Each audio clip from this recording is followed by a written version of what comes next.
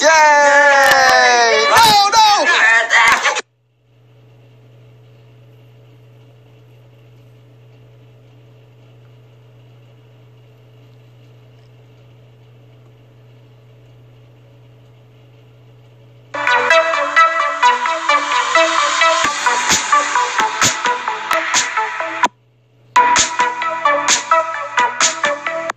I've been testing the clips with my two kids for the better part of the past week, and while I appreciate what Google's trying to do here, I can't say that I'm terribly impressed or happy with the results.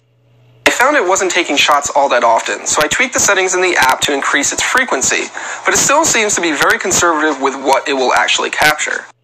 So Google says that the clips is supposed to let you not worry about taking photos and videos, and just let you enjoy your time with your family.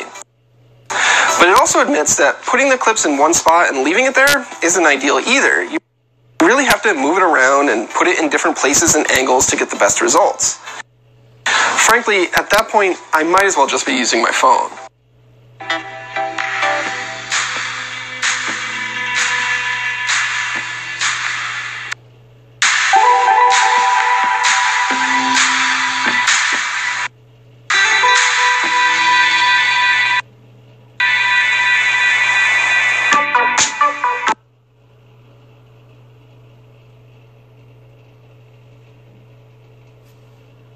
Clips. It's a $250 smart camera that uses AI to detect and capture important moments in your life.